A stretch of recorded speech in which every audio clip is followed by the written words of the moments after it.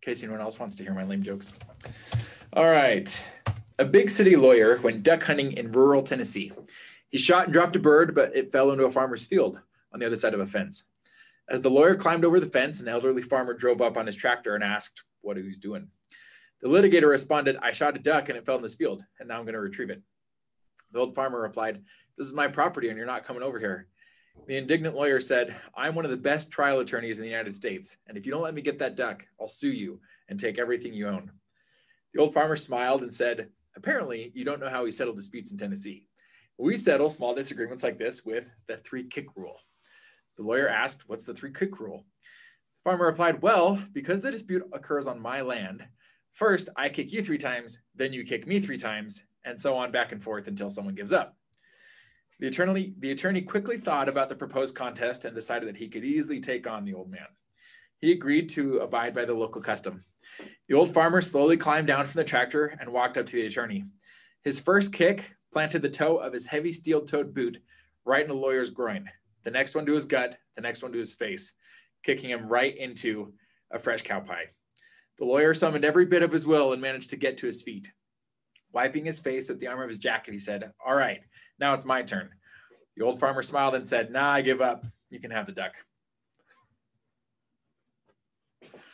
All right. Okay, so for our spiritual thought today, Elder Ulysses Suarez in our most recent general conference said this: my dear friends, when we resist the little temptations, which often come unexpectedly in our lives, we are better equipped to avoid serious transgressions. As President Spencer W. Kimball said, seldom does one enter into deeper transgression without first yielding to lesser ones, which open the door to the greater. A clean field does not suddenly become weedy. While preparing to accomplish his divine mission on earth, the Savior Jesus Christ exemplified the importance of constantly resisting everything that might dissuade us from realizing our eternal purpose. After several unsuccessful attacks by the enemy who attempted to divert him from his mission, the Savior categorically dismissed the devil by saying, get thee hence, Satan. Then the devil leaveth him, and behold, angels came and ministered unto him. Later in his talk, he said, I know that by following Jesus' example, we will avoid many tragedies and undesirable behaviors that might cause family problems and disagreements, negative emotions and inclinations, perpetrating injustices and abuses, enslavement by evil addictions, and anything else that would be against the Lord's commandments. This last weekend, my wife and I were talking about a family member who's been struggling recently, and we were reminded of President Uchtdorf's talk that he gave a few years ago about being one single degree off, and how you'll end up in a completely different place if you're just 1 degree off than what you'd planned on. And it really is the little things. We always hear that by small and simple things are great things brought to pass. And it holds true in pretty much every facet of our lives. And so as my wife and I talked, this reaffirmed the need that we have to constantly evaluate our daily lives and our daily choices.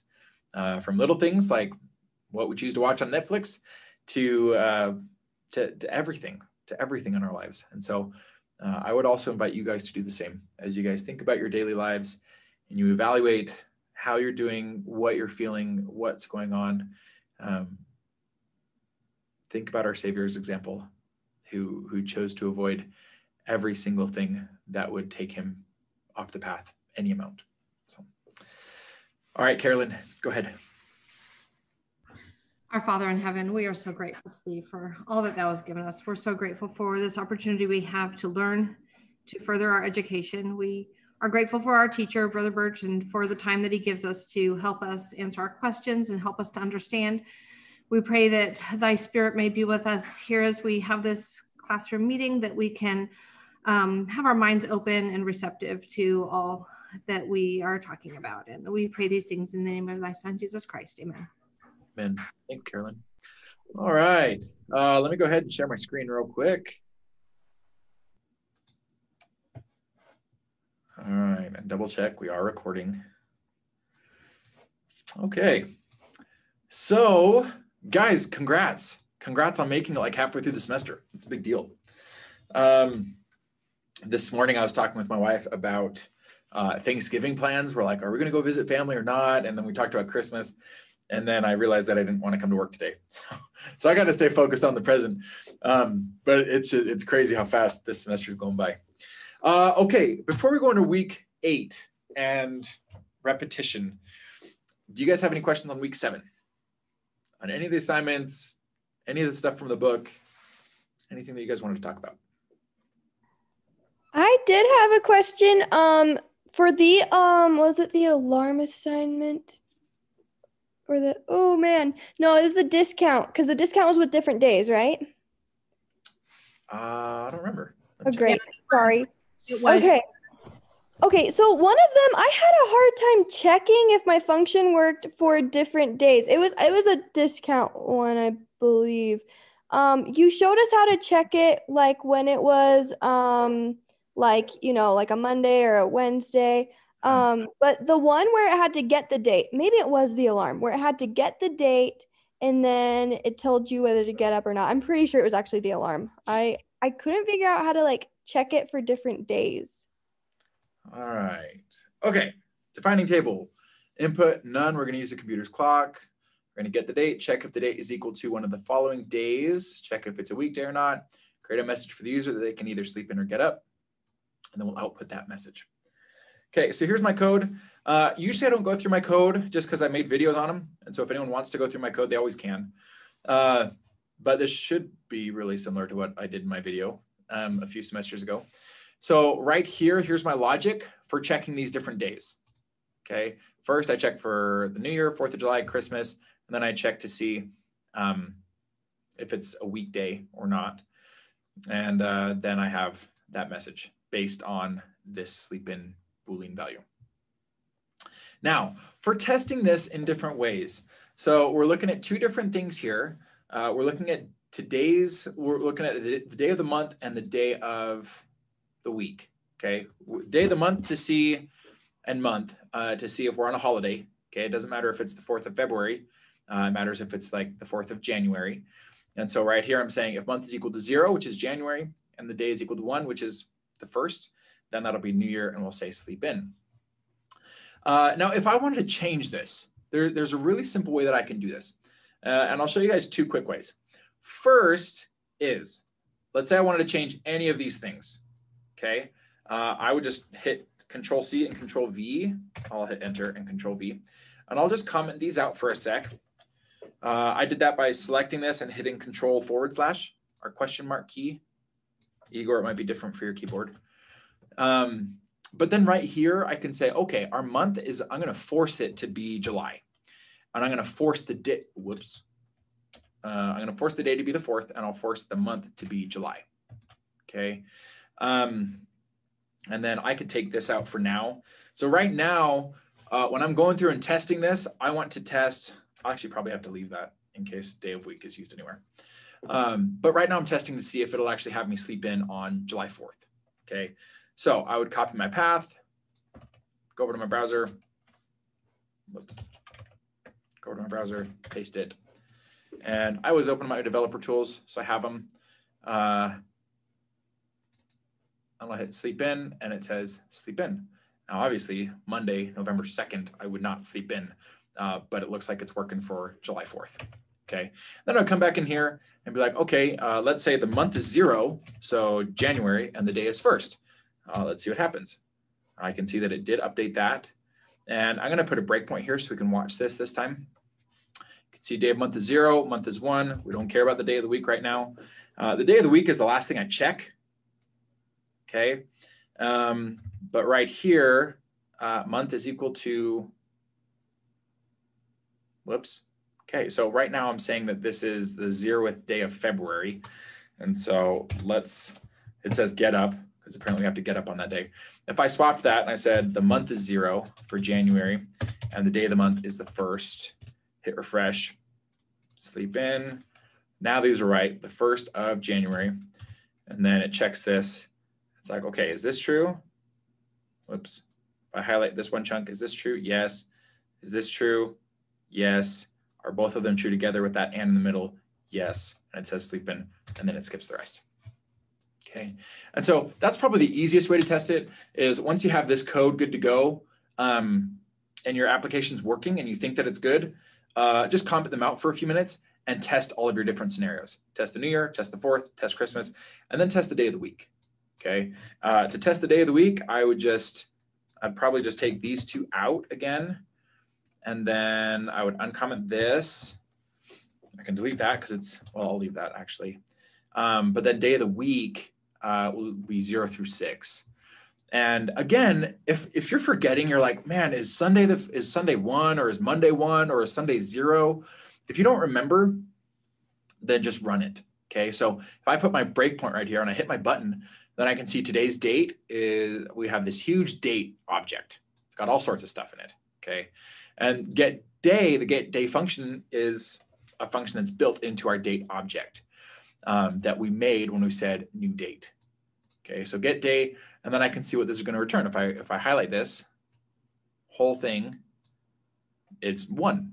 And I think about it, I was like, well, today's Monday, so I would assume that Sunday is 0, but I could always look at the documentation. I could Google JavaScript date and see what get day returns. And then I could test it. I'd be like, well, if Monday's 1, then it'd be Tuesday, Wednesday, Thursday, Friday, Saturday, Sunday. So 6 and 7, we're gonna sleep in on. But 7 obviously isn't gonna work. It'll never return 7, and that would help. I would realize that if I actually read about the get day function, just in W3 Schools, it'll tell you that it goes from 0 to 6. Same with the months, it goes from 0 to 11. So I know that was a really long answer, Shara, but did that help? Yeah, that actually helps a lot. Thank you. Okay. Yeah, sweet. Any other questions, you guys? Okay, well, let's dive right into repetition. I love repetition. This is going to be an awesome week for you because you can do some really, really, really powerful stuff with repetition. Sammy, was that a question? We got in the chat. Oh, in the chat. There we go.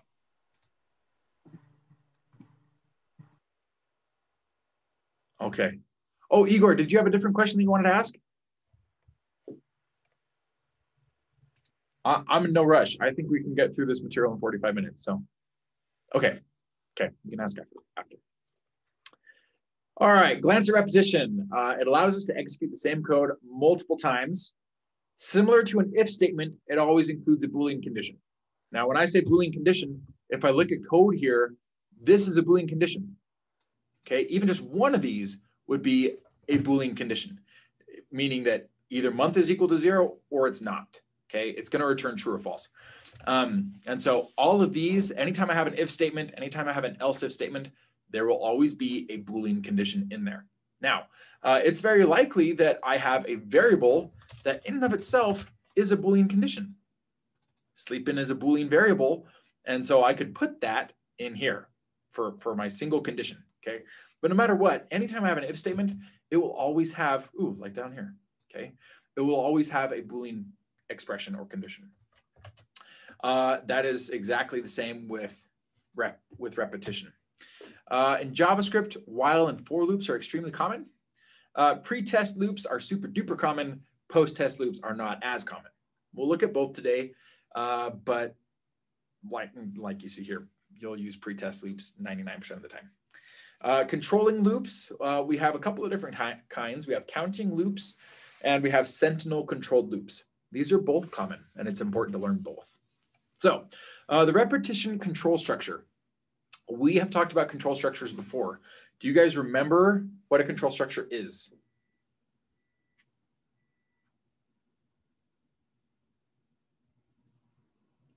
That's okay. It might have been on your test. Maybe it'll be on your next test. I think it's on one of your tests. The control structures basically decide how the code gets executed. The default control structure is just top to bottom, left to right, kind of like how you read a book. But then there are things that mess with that. Okay, if we have a function call, if we have an if statement, if I look back at this code right here, once this function gets called, then I'll just go in here, top to bottom. We just come down, down, down, down, down, down. And then right here, our if statement's going to throw off that default top to bottom structure that we have. Okay, if this is true, it'll go here, and then it'll jump down to here. Okay, Repetition, our while, for each, and do while loops. These are all different types of loops that will also modify that default top to bottom control structure. So let's look at an example. Use a while loop when you're using simple counting and can't count and must use a sentinel controlled loop. The sentinel must be checked before executing the statements inside the loop. So let's look at these examples. Right here, int x equals 0, while x is less than 5. Notice our Boolean expression, okay? It'll just check. In this case, the first time it runs, it'll say, is 0 less than 5? If it returns true, then we will execute everything inside of these curly braces. Very similar to with an if statement. Now, the only difference is with an if statement, once this code gets executed, then it jumps to the bottom, right? Once this code gets executed, it'll jump back up to the while statement right here. And it will check this condition again. It'll say, hey, is x less than 5? So if we look at this code right here, we say int x equals 0, and it says, while 0 is less than 5. True. We'll execute this alert. It will alert 0. And then 0 plus plus, what will that do? Yeah, I read your mouth, Shara. But yes, it'll increment it by 1, okay? And so yeah, so x should get bumped up to 1. We hit this curly brace, and then it jumps back up to this Boolean expression. I'll say, is 1 less than 5? Yes. Alert 1, x plus plus, x is now 2, jump up. Is 2 less than 5? Yes. And it'll keep going. And then once it's 4, it'll alert 4, 4 plus plus, x will go up to 5, and it'll go up. Is 5 less than 5? No. And then it will jump to the next line of code, which isn't here, okay? But so it's really similar to the if statement. It'll execute the block of code inside the curly braces if the Boolean expression is true. But with loops, it jumps back up and it checks that Boolean expression again, which is really cool. All right, sentinel controlled loops. Int x equals 0, var sum equals 0. Wow, that's funny. Ignore the int x stuff right here. I should fix that. That is actually an invalid way to declare a variable in JavaScript. Var is valid. You can see that it's a nice light blue color there.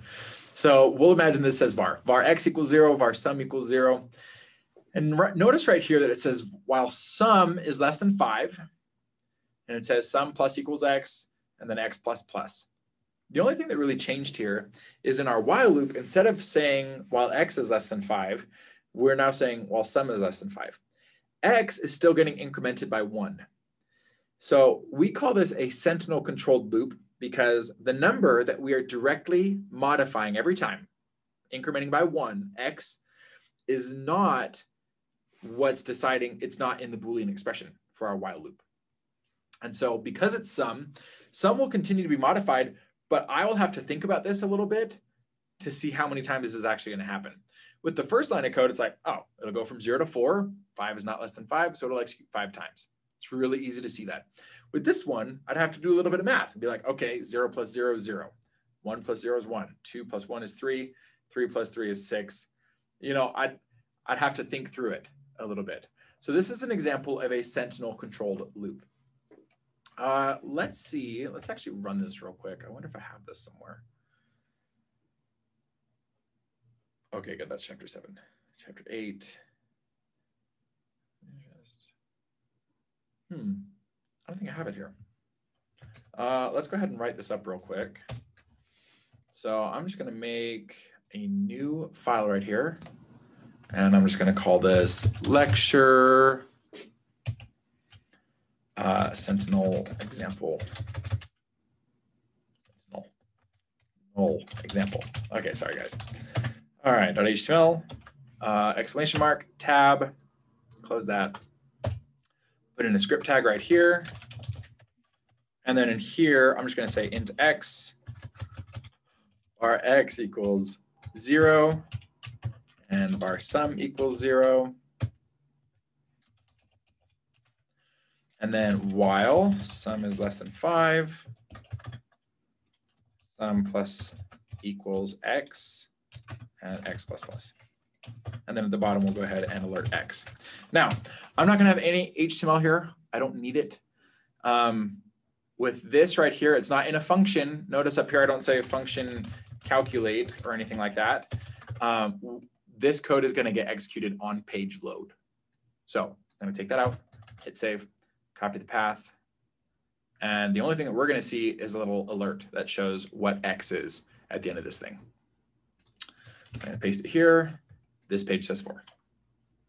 Okay, so this loop, this code in here was executed 4 times. And then we alerted X, which was 4 at the very end of it. All right, let's keep going. Okay, a for loop. Now, don't get super intimidated by this. I know there's like lots of semicolons, but it's actually really nice, okay? So the for loop is a shorthand way of writing a counting while loop. Use a for loop when you need a simple counting loop. Now, with that said, 90% of the loops I use are probably for loops. I use them all the time.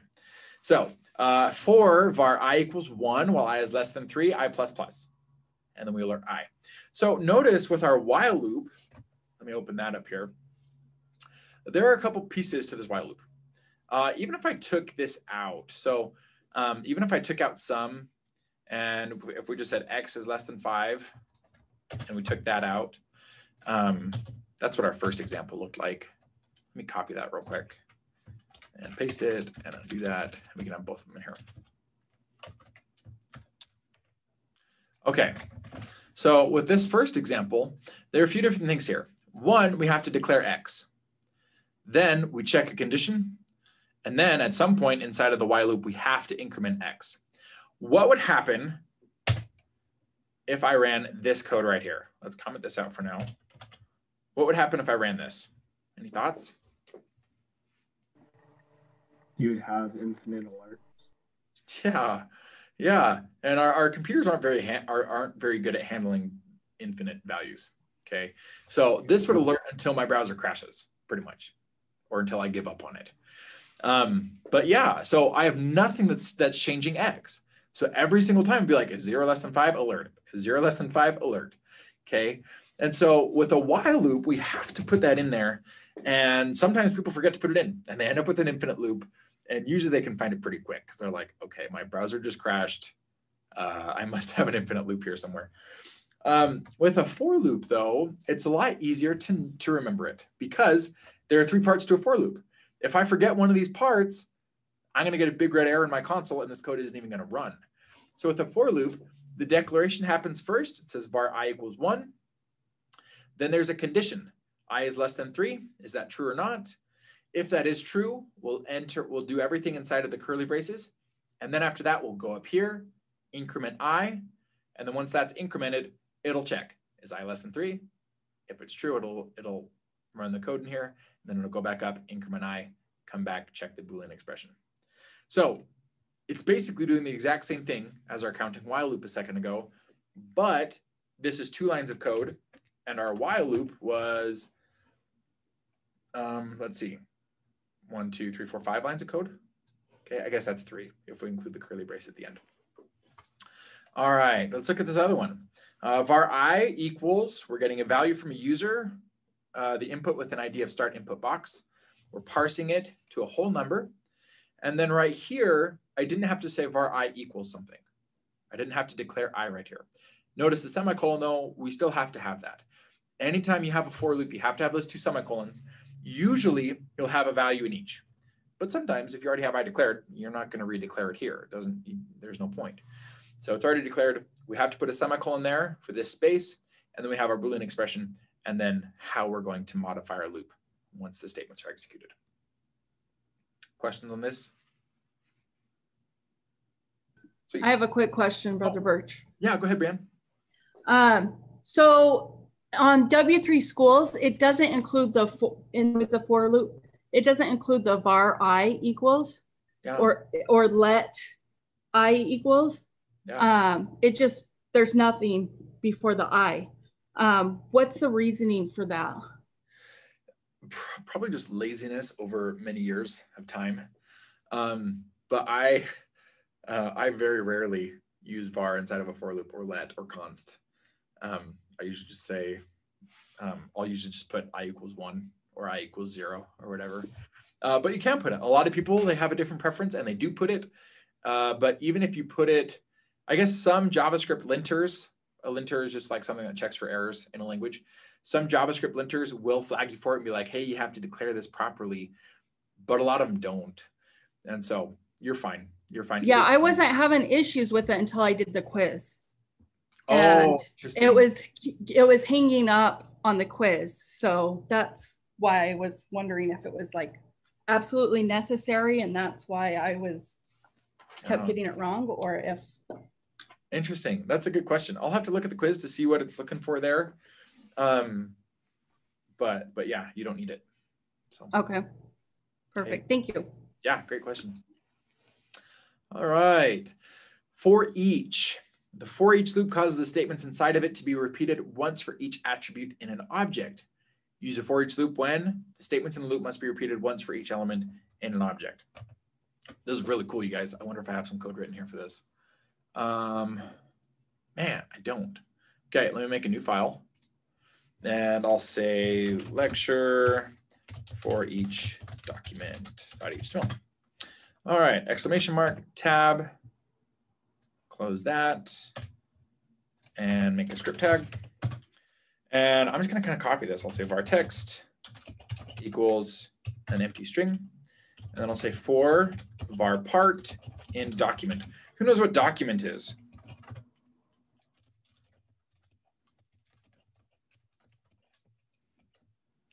Who knows what document is? You guys use it every week. I was like, isn't it just it's the, I don't even know how to say it, the file we are writing the HTML or the coding? I don't know. Yeah, so if I go back over here, let's just look at my assignment from week 7. And I'll make this nice and big. Look at this guy, document. If I hit Control D, it'll select the next time I have it in here.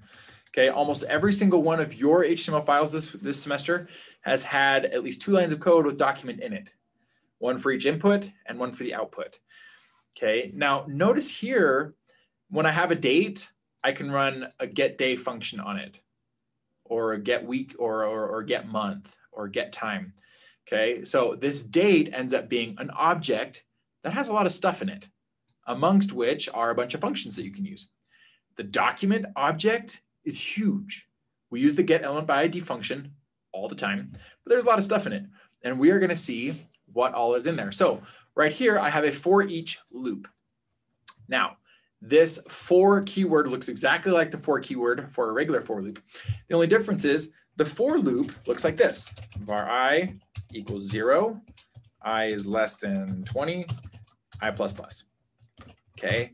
In the parentheses for our for loop, I have 2 semicolons. I have 3 chunks of data in here. I have a declaration being made, I have a Boolean expression, and I have how I'm going to prevent an infinite loop and how my loop's going to change. But for my for each loop, the way that we would read this in English is for each part in document. Okay. For this one, I would just say for I equals 0 while I is less than 20, increment I. Okay. So really the only difference between these two is this one has a part in document, or I could name this anything. I could say student in class or anything. And this one has the 3 chunks, the 2 semicolons. So let's take that out of here. Now, document is a reserved keyword in JavaScript. It'll recognize it. You know, if I look at this, it recognizes what document is. Same way that it recognizes the for statement, or if I said function, it recognizes those as keywords. So right here, we're going to loop through every single item in the document object in JavaScript. And for each one, we're going to give it a variable name called part. And then every time we come back up here to this part of our loop, the next item in the document, we'll assign that to the variable part, and we'll just redeclare part every single time. Meanwhile, we have var text as an empty string, and we'll just add part to that every single time. Now, in JavaScript, in a lot of different languages, data is stored in what we call key value pairs. And so let's say I was going to look up a student. there might be a lot of students with the last name of Jones or Anderson. And so I probably won't look up a student by their name, or I could try, but it might not be the most efficient way to do it. The most effective way to do it would probably be to look them up by their I number if I had it, because their I number will uniquely identify a student. All right, so if I had, you know, the I number as like the key of a student, and then I have data for the value. Okay, so right here, if we look at our assignment from last week, dot value is the key for this input box. All right, it's how I find data, but the data is the value. Okay, so we have our key right here. I'm gonna say, hey, give me the value of whatever in this value key. All right, or right here, I have the inner HTML. That's the name of our key. And then we're going to assign a value to that key. So if I look back at here, we're saying, all right, here's the name of each item in the document. Maybe it's a function called getElementById. That would be the name of the key. And then the value would be whatever data is stored there. So right here, I'm able to isolate the name and the value by doing this. And I'll add all of this to our text string with a nice HTML break there. After this whole thing is done, I'll just say document dot getElementById, and I'll say output dot inner HTML equals text. And then right here, I'll say we'll add a div with an ID of output. Okay, let's try this. Let's see what happens. Copy path, new tab, paste it. Got an error. Let's see what our error is. Okay. Output. That's interesting. Oh, okay. So this is an interesting error that we don't come across very much in this class. It's saying that it cannot set the property of inner HTML of null. But line 17 says I have an ID called output. Any thoughts on why this is happening?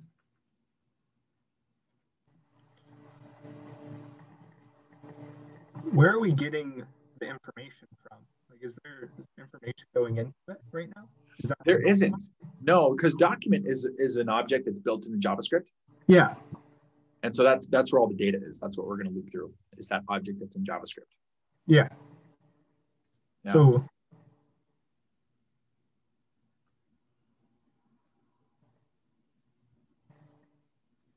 So this happens because this ran faster than this did. Okay, when my browser reads this file, it'll just start at the top and it'll execute this JavaScript. And when it executed this, it still had not rendered this div. Now, the reason why I said we don't get that issue very much in this class is because we always call our functions with buttons. So I can say on click, print document. And then in here, I'll put all this inside of a function called print document. Okay, now if I put all this in here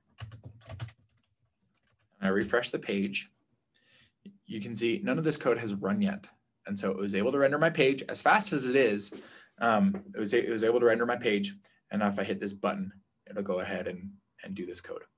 So look at this. Here's our document object in JavaScript.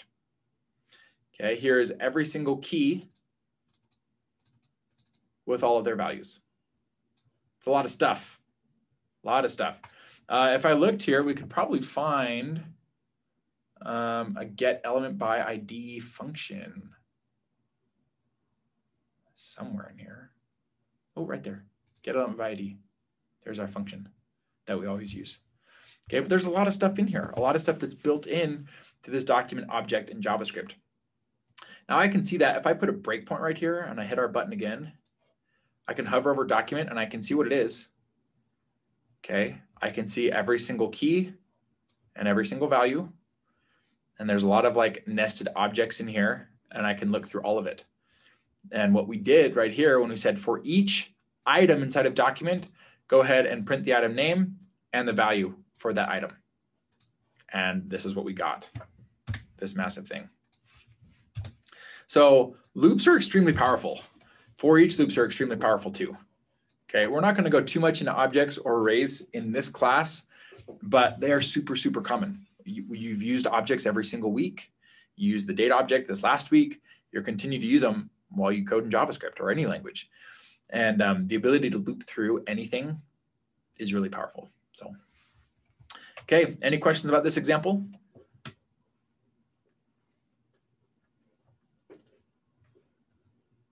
Just so I'm understanding it correctly, we had learned about the for loops and they have the 3 parts.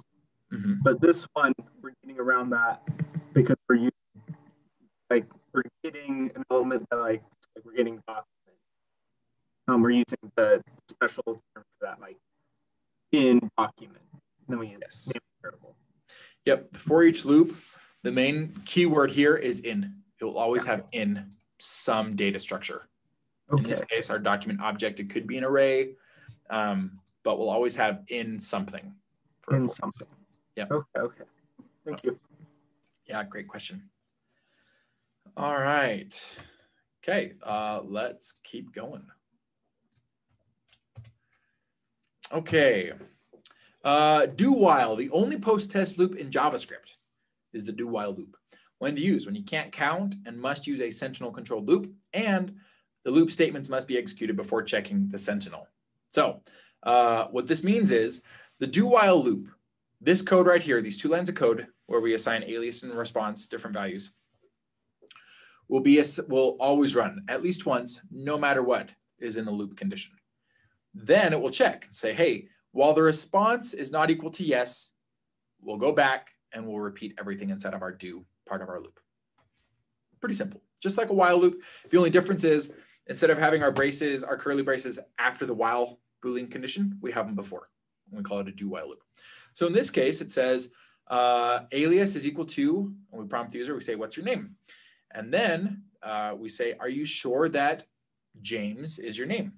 If they respond yes, then we alert, hello, James.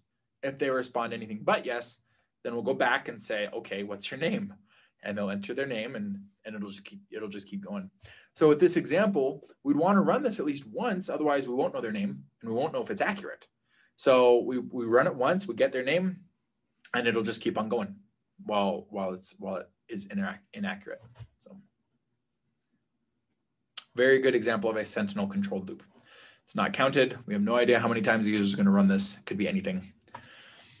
Okay, different kinds of loops. So we have zero-based counting. If I look over here, for each one of these screenshots, I wrote it with a while loop and a for loop for every single one. And each one does the exact same thing. So this while loop does the exact same thing as this for loop. And you can kind of compare how they were both written and how much you like either one of them. So for the while loop here, I declared n equals 3, I equals 1. While I is less than n, we'll alert leaf and we'll increment I. So this would run while I is equal to 0, 1, and 2. So it would run 3 times. Right here, var n equals 3, for I equals 0, while I is less than n, we'll increment I. Okay, so it'll still run just 3 times, and for every single time that it'll run, it'll alert leaf. Skipping loops. Var skip equals 2, n equals 12, I equals 0, while I is less than n. So while 0 is less than 12, we'll alert stem, and I plus equals skip. So right here, when we're incrementing I, instead of saying we'll add 1 to I, this time we're going to add 2 to I. So if I had to count how many times this would happen, while I is less than n, so it'd be 0, while I is equal to 0, 2, 4, 6, 8, 10. It would alert stem 6 times, and then it would alert, or it would increment I by 2, I would be equal to 12, and then it would jump out of our loop because 12 is not less than 12. And then here's the exact same way that I would write it with a for loop. An infinite loop. Okay, this is something that you never want to write, but here are some examples of how you could write them. Var I equals 0, while I is less than 5, alert hello. That's all you got to do. Just leave out something that increments I, and that'll give you an infinite loop. Something that is common is if you're saying, while I is greater than 10, which sometimes you do, instead of saying, while I is less than 10. But we get so used to saying like I plus plus with loops. If you say, well, I is greater than 10, and I starts off at 15, and you say I plus plus, then I will go from 15 to 16 to 17 to 18, and it'll never be less than 10. So that would be an infinite loop as well, even though you're changing I. The for loop, again, it's harder to do it with the for loop because this empty space right there is always like a massive red flag. It's like, hey, you're missing a part of your loop here. Okay. But this is syntactically correct. You could run this code and it wouldn't give you an error in your console. It'll just run forever and make something crash on your computer. So like you said, it will run, it will compile. So if we're doing something that we want to like grab an array, we would want to like use more. I'm just trying to like, because I know we can leave the first space blank, but we need to have something in the second, and I guess we can leave the third one blank, the third space blank. What things can we put in the third space besides plus, plus, and minus, minus? Can we do like calculations in there, or is that kind of like frowned upon? Yeah. So technically you can put anything there. You know, if you wanted to increment a different variable, you could. A lot of the time you'll have like a sentinel controlled type loop, and you might increment something that isn't what's in the Boolean expression. That's a lot less common though. Usually with something like that, you'll see it in a while loop, but you could do it if you wanted to. Okay. Yeah. Thank you. Yeah. Okay, getting out of a loop. So here's a code example that reads 10 or fewer numbers from the user and computes and outputs the sum. The code stops reading numbers from the user after 10 numbers or after the user enters 0, whichever comes first. Let's see how they do that. Okay, I have a function called sum10, assuming that we'll call this function somewhere.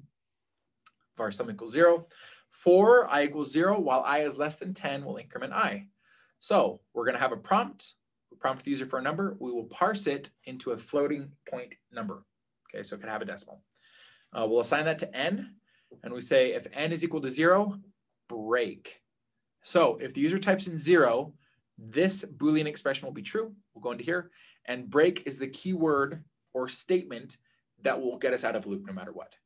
So it doesn't matter if this is the first time it's running or the 6th time that it's running. If the user enters 0 and it hits this line of code, it'll jump out of the loop. And you can do this with any type of loop. You can use break to get out of it. Otherwise, we'll go ahead and say sum, we'll add n onto the value of sum. Okay. Questions on this one, you guys? Okay. All right. Use cases and examples. Let's see here. Compound interest, that's a good one. Determine if a number is prime and creating repetitive strings or other variables. Let's look at a couple of these. Compound interest, whoops. So our HTML, we have input for balance, an annual growth rate, and number of months. So let's say I gave like $1,000 to my bank and the annual growth rate was like 5%, and I'm going to keep it there for 10 years. Okay, let's run this real quick and then we can walk through the code. Okay, so we have a balance of, let's give our bank $1,000. Growth rate is 5%. Number of months is 120. Then it says your balance after 120 months will be $1,647.01. Now let's look at how we did that. So once we put in these three numbers, we'll call the future value function, and then we'll have an output div where that value is outputted. So we come up here to future value, and I don't like that. Hang on one second. Okay, here's our inputs, all of them parsed so that we have numbers that we can do math and comparisons with. And then we had our annual rate, which was 0.05. So we will compute our monthly rate, which will divide that 0.05 by 12, because that will be the amount that it goes up every single month. And then for each month, compute the interest and add it to the balance. So we say month equals 1, while month is less than or equal to number of months, whatever the user put in. Then we'll increment month. In here, we said interest equals balance times monthly rate. So I don't know what 0.5 is times 12 or divided by 12. Oops, divided by 12.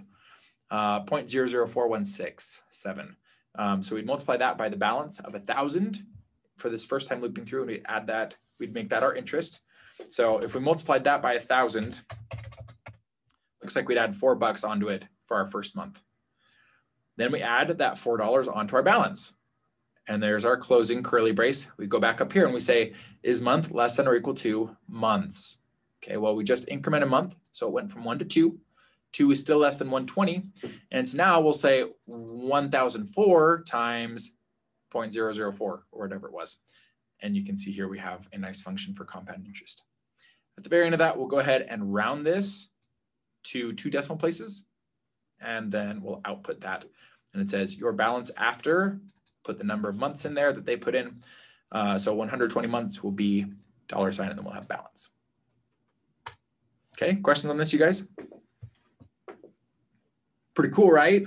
Loops are incredible. Okay, let's look at another one. Prime slow. So input, we have an integer. Output is the number prime or not prime. And then the process, determine if the given number, wow, that's a really useless processing. Determine if the given integer is prime or not. So down here, please enter an integer, and then we'll call the isPrime function, and then we'll have an output div. In here, candidate, we're parsing as a whole number, whatever the user types in. Number of times looped, I don't think we actually need that. We'll leave it for now. Factor count equals 0, count the number of factors that evenly divide candidate. So for divisor equals 1, well, divisor is less than or equal to candidate. Okay, divisor is 1. Let's say we put in like 37. Let me copy this path. Let's run it real quick like we did our last one. So I'm going to put in 37, hit our button. It says number of times looped is 37, factor count is 2. Okay, so that's why that was in there. And then it says 37 is prime. So let's look here. And so right here it says var remainder equals candidate modulus divisor. So if our candidate is 37 and our divisor is 1, okay, if I say 37 modulus 1, what would that return? You're on mute, Samuel. 37? It'd be 0. 0, but like 37 divided by 1 is 37. Yeah, so we could check this. If I come in here and I say 37 divided by 1, 37. 37 modulus 1, remember it gets us the remainder. So 1 goes into 37 evenly 37 times, which we don't care about with modulus. We just know that it's 0. So right here, anytime there's a remainder here that's greater than 0, we'll add our factor count. Okay, so in this case, that was 1. And so we would add 1 onto here. And then we'd keep on looping through. And then once we hit 37, okay, well, divisor is less than or equal to candidate. 37 is equal to 37. And 37 modulus 37 is 1. Well, let's see what that is actually. 37 modulus 37, oh, it would be 0. Okay. If remainder is 0, we'll add our factor count. And then down here, if factor count is equal to 2, then we'll output candidate is prime. Otherwise, we'll output candidate is not prime. And so let's put in a breakpoint here, right inside of our function. And I'm going to put in 4. Well, let's put in, let's do 4. Okay, and I'll hit our button. Pull this up a little bit. Okay, candidate is 4. Number of times looped is 0. Factor count is 0 currently. Divisor, we just assigned that. Notice how it went to this step in my for loop. Okay, first it assigned this variable, so divisor is 1, and now it's showing this extra dark purple or blue to show that this is where we're at. So I can say, is divisor less than candidate or equal to candidate? Yes. So we come down in here, number of times looped, we're at 1, and then candidate modulus divisor. So we have 1 or 4 modulus 1. I can look at this and see that it'll be 0. Okay, if remainder is 0, then factor count plus plus, because 1 is a factor of 4. Okay, let's go through again. Now you can see this dark blue is right here. Okay, divisor just went up to 2. Still less than or equal to candidate. Number of times loop got incremented. And now it says, is 4 modulus 2 is equal to 0, because 2 goes into 4. Factor count is now up to 2. Okay, increment divisor, divisor up to 3. 3 is less than or equal to 4. And then we say, is 4 modulus 3, it's equal to 1. So this time, 3 is not a factor of 4. We don't add it to the factor count. Okay, divisor gets bumped up to 4, which is still less than or equal to 4. Then we say, is 4 modulus 4? It's 0. Remainder is equal to 0. We increase our factor count because 4 is a factor of 4. Okay, now if we look at our factor count, it's 3. We jump out of our for loop because 5 is greater than candidate. And it says, if factor is equal to 2, okay, it says that 4 is not prime. Okay, because if factor count is equal to 2, then it means it's prime because there's only 2 numbers that are divisible by it. So if I took 17, it's only divisible by 1 and 17, which means it's prime. Okay, if I have a composite number like 4 or 12 or 6 or 30, all of them have multiples in that have more than 2 multiples. Okay, so let's do one more. Let's put in a 5 right here. I say is prime, and we come through here, and this first remainder is 0 because the divisor was 1. So 5 modulus 1 is 0. Increase our factor count. Now our divisor is up to 2. Okay. Remainder is 1. 5 modulus 2 leaves 1. So that's false. No more factors there. 2 is not a factor of 5. Divisor is 3. Okay. 2 is left over. 5 modulus 3 leaves 2. So that's false again. Coming down here, divisor is 4. Remainder is 1. 4 goes into 5 once with 1 left over. We come back over here. Divisor is now 5. Remainder is 0. 5 modulus 5 is 0. We increase our factor count. And we jump down here. Factor count is equal to 2, which means 5 is a prime number. Okay. Now, this right here, the number of times looped is here for us to see the speed that this executes. So let's put in a big number. So I'll say like 1 million. I don't know if this will be prime or not. Probably not. We're not going to step through this whole thing, you guys, don't worry. So we looped 1,456,987 times, that fast. And the factor count is 4. Look at that. So it's a composite, okay? 1 and our big number were multiples. And apparently there are 2 more in there, okay? But it had a factor count of 4, so that's not a prime number. Let's try 9. Let's see what we get. We looped through that many times. The factor count is 8 this time. Interesting. Let's try 7, 7. See if we get anything there. Factor count is 8 again. Now, if we wanted to, we could even print out these factors. Okay, right here where we're saying factor count, instead of just incrementing factor count, I could declare a message right here, and I could say var factors, make it an empty string, and then right here I could say factors plus equals, it'd be divisor, and then we'll add just a break, and we can see what all of them are. And then down here, let's just make another output. I'll say document.get element by ID, output 2, inner HTML equals factors. We just have to add another ID down here. So would we have the output number before or after an increment? Well, let's look at it. I think we would like to see what the factors are. Yeah. So where we start a divisor at 1, and we're saying, well, divisor is less than or equal to candidate, we would do it while it's here. Wow. Yeah. Okay. If I said divisor is equal to 0, while divisor is less than candidate, that would work. But then I'd have to add 1 here to actually see the factors. Okay. So if I run this, let's put our big number here, 1 million. That's one of our numbers. Factor count is 2. Wow, we found a prime. Okay, this one's prime, and then here are 2 factors. Okay, let's try another one. Let's do 90. And it says factor count is 8. We looped 1.5 million times, and here are our 8 numbers. Pretty powerful, right? That's pretty cool. That's really cool to see. So there are so many things that you can do with loops. It's crazy. Now, notice with this, the number that I put here is the number of times that we loop through this, which is fine. It's working. If I put in like a really big number, let's try like 1 billion.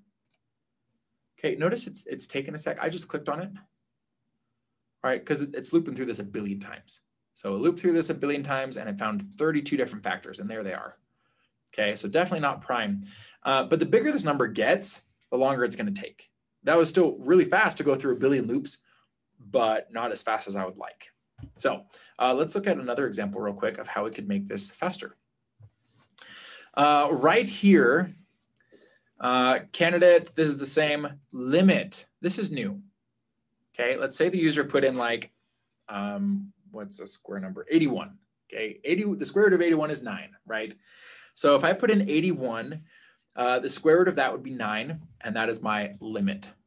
Notice for my loop, I say divisor equals 2, not 1. We don't have to know if it's 1, okay?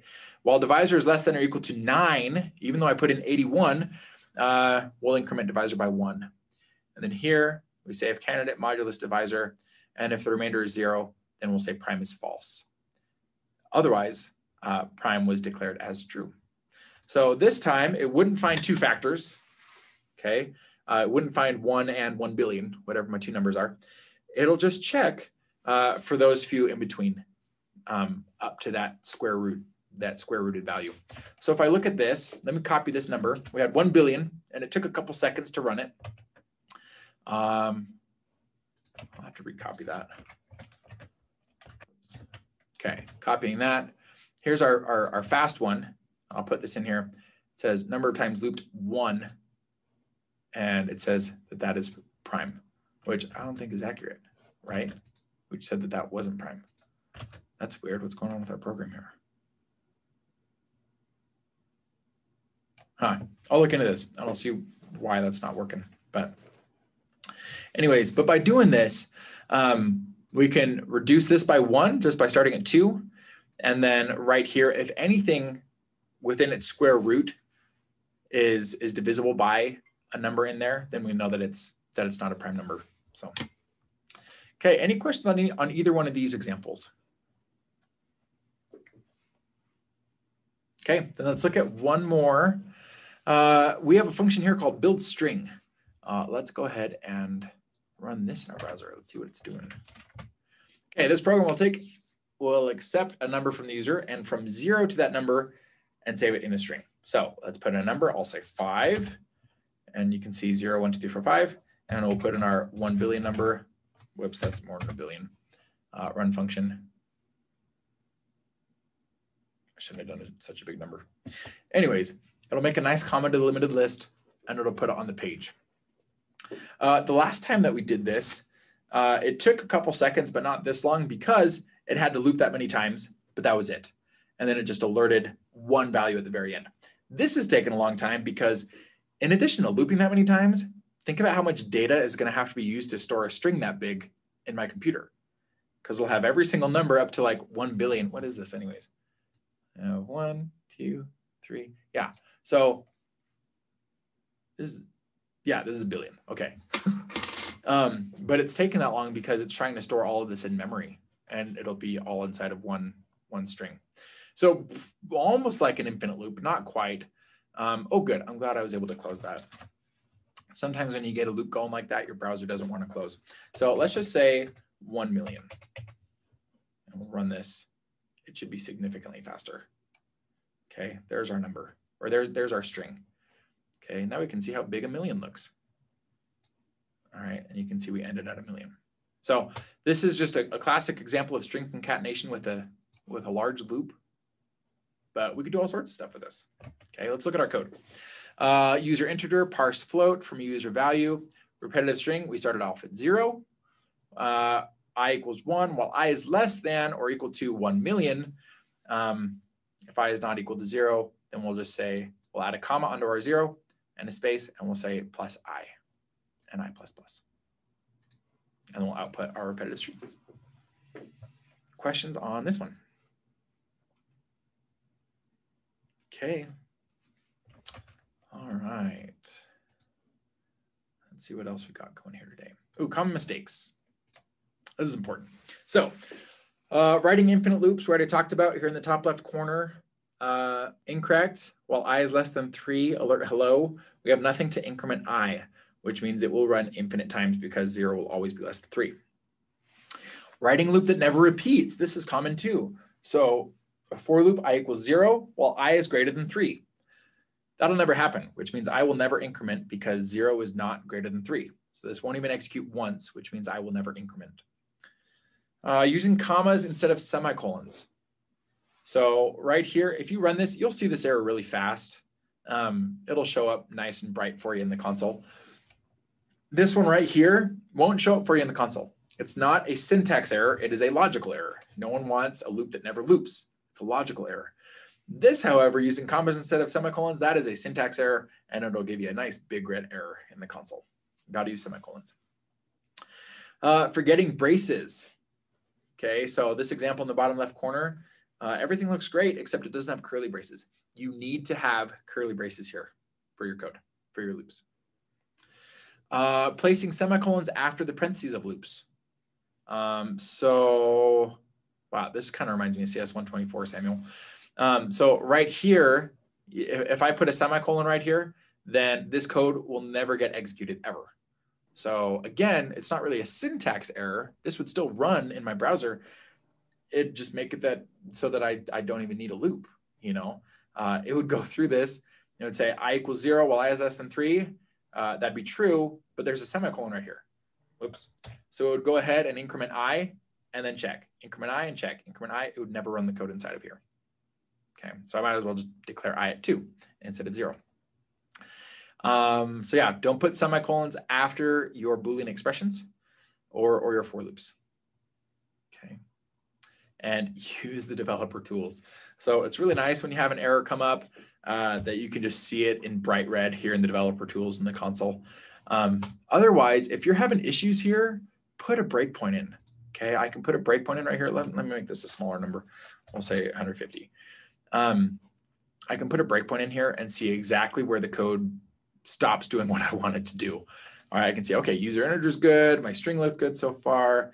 Is I less than or equal to user integer? Yes.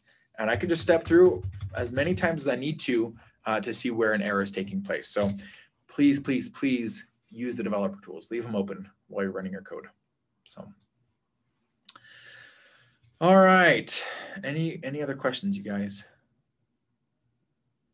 I have a question that's not about this though. Oh, I have yeah, a question good. because I just wanted to make sure I understand correctly. Is next week the same chapter, but we're just doing harder coding, like more difficult? Yeah. So we don't have all the reading in the, but then there's an exam, right? A big old, huge, giant Yes. test. Yeah. So if you look at my plan for our lecture next week, in addition to exam preparation stuff, really, we're just going to go through the different programs at the end of your book. We're going to write as many of them as we can together, which will really help you as you get ready for your test. Because your test will be really similar to last week, where you'll have like multiple choice type questions, and then you write some code at the end of it. So yeah, you don't have a chapter to read next week. Next week for our lecture, we'll just write all these programs. These multiplication ones are really cool. I'm excited to write them with you. But yeah, that's what we're doing next week. Okay, thank you. Yeah. 3 exams total or more? 3 exams. Okay. Yeah. Weeks 5, 9, and 13. Or 14. Okay. I have a question regarding the assignment this week, if you have time. Yeah. I have a class of 10 minutes. So I got 10 minutes. Shoot away. Okay. If it's can't be answered today, that's fine. Okay. If I wanted to display in my output the equation, Yeah. so all the odd numbers plus equals, that kind of thing, is there a way to do that? Yes, there is. If you look at, where was that? Where did we do that? I was it the yeah, that right here. So you do something really similar to this. That's what I was wondering. Yeah, but you could print up anything. You know, if I had, you know, if I wanted to get, in this case, I wanted a list of all my divisors, and I put a break between each. I could very easily put a comma and a space between each. I could put anything between each. But if I was gonna like loop through something, and let's just make a new file real quick, actually. And I'll say temp looping.html, exclamation mark tab. We'll put a script tag in here. And let's say I had for I equals 0, while I is less than 100, I plus plus. And if I say, if I was going to add up like all the even numbers, I could say var sum equals 0. And if I modulus